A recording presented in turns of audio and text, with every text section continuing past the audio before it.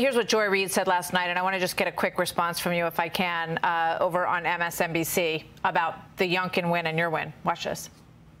You have to be willing to vocalize that these Republicans are dangerous, that this isn't a party that's just another political party that disagrees with us on tax policy, that at this point, they're dangerous. They're dangerous to our national security, because stoking that kind of soft white nationalism eventually leads to the hardcore stuff. Your reaction to that, Ms. Sears? I wish Joy Reid would invite me on her show. Let's see if she's woman enough to do that. I'd go in a heartbeat and we have a real discussion without Joy speaking about me behind my back, if you will. She talks about white supremacy. Does she know that I ran against a white supremacist? I mean, Joy, come on, get your facts straight.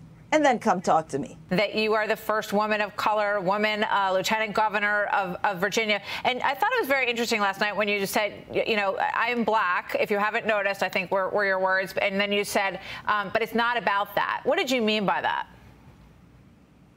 Because we are framing too many issues in terms of race, and it just continues to divide us. And unfortunately, politicians are using it as a tool because of the things that have happened to us historically to advance, I would think, their nefarious purposes. And so if we stop just looking at race and just looking at people, because you see, I'm destroying all the narratives about race.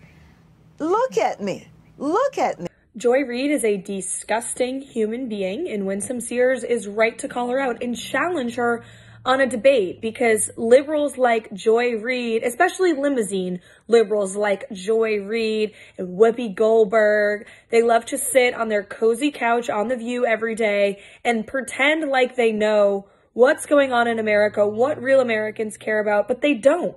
They actually don't know facts. They don't know statistics. They don't understand what real America cares about. They look down on those who vote for Republicans, regardless of their gender or their race, right? Winsome Sears is a African-American woman who is the lieutenant governor of a big state here in the country. She would be a woman one would think these liberal limousine women would absolutely adore and love, but because she's a Republican, believes in conservative values, not the woke far left agenda, she's ridiculed. And these women will never give her the time of day. They will never debate her because they know that she has the facts and she will absolutely obliterate them in a debate.